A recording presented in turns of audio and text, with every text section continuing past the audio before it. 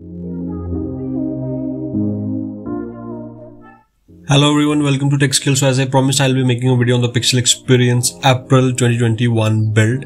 That is the Pixel Experience Plus edition. So first of all, before you install, make sure whatever ROM or custom ROM you have installed, first of all you have to disable the password lock. You go to the security and you disable it. I have already disabled it. I have set it to none, right? So after doing that, you have to put the downloaded ROM in your device. I will leave the link in the description below in the video. You can just click and it will start getting downloaded, right? So this video is on the Plus edition, please remember. And before you start installing any OS, this is an advice from my side that you should always back up your data irrespective of what ROM or software you're installing. If it is related to the operating system, you simply back up your data, right? So what I'll do is I'll simply plug my phone and I'll be putting that ROM in my device first. So I'll be choosing file transfer options and I will simply go to my download section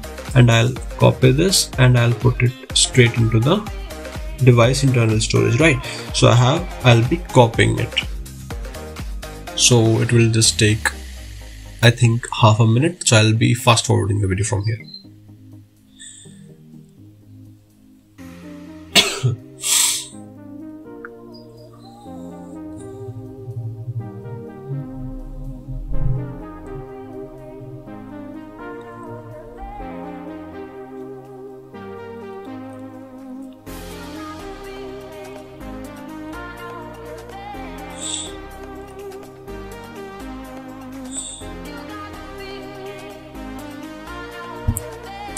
So the ROM has been copied, as you can see. What I'll do is I'll unplug my phone, and remember to keep your phone charged at least more than 30%, right? That's the battery percentage that you should have in your phone.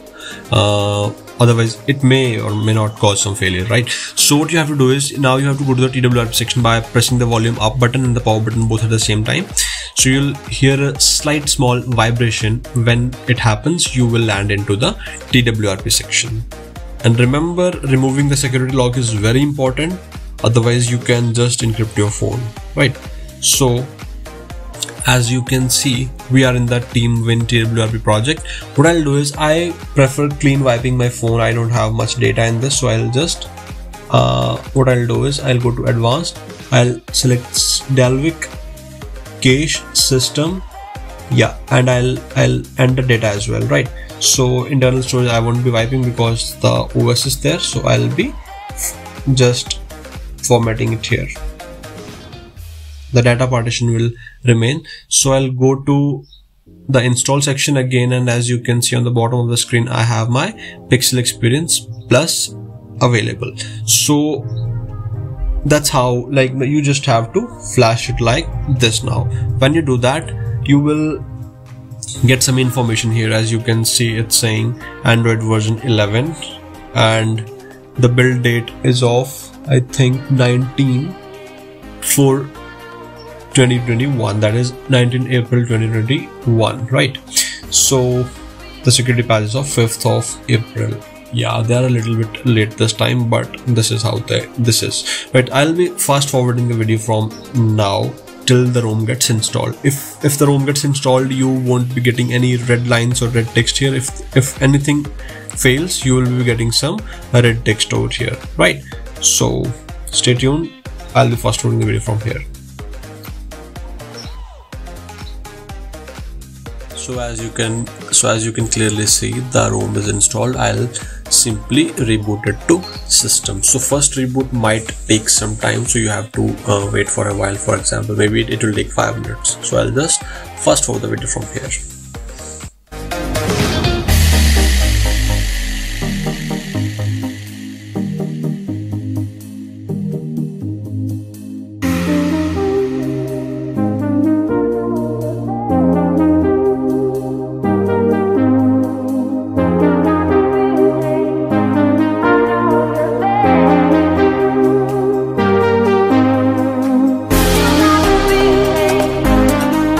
So bam, this is how the ROM looks like. I have installed it, I have even set up the device.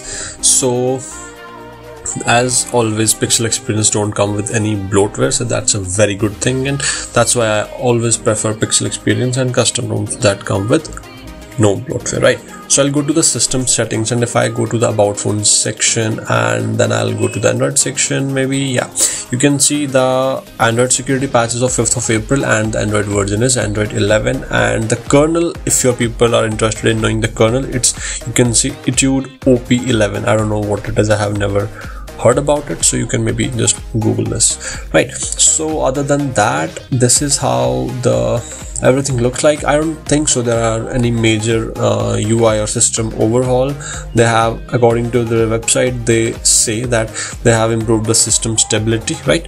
And other than system stability, if I go to the styles and sections, this is how it most of the time looks like. Yeah, I'll just set this up, right? So that's all for this video. Like, this was it. I don't think so there is any major UI overhaul, and for some strange reasons, as you can see, the camera go is crashing, so I'll just force stop it for a while. Let's check if it works, right?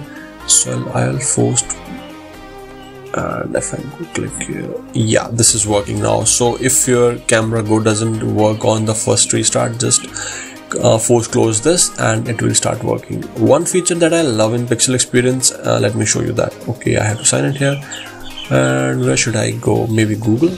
Yeah, like I'll just go to here, and this, when you go here, you can simply choose any text from here and simply copy it, share it, search it. This is an amazing feature, and you can even take a screenshot just from this, and you can share, edit, whatever you want to do.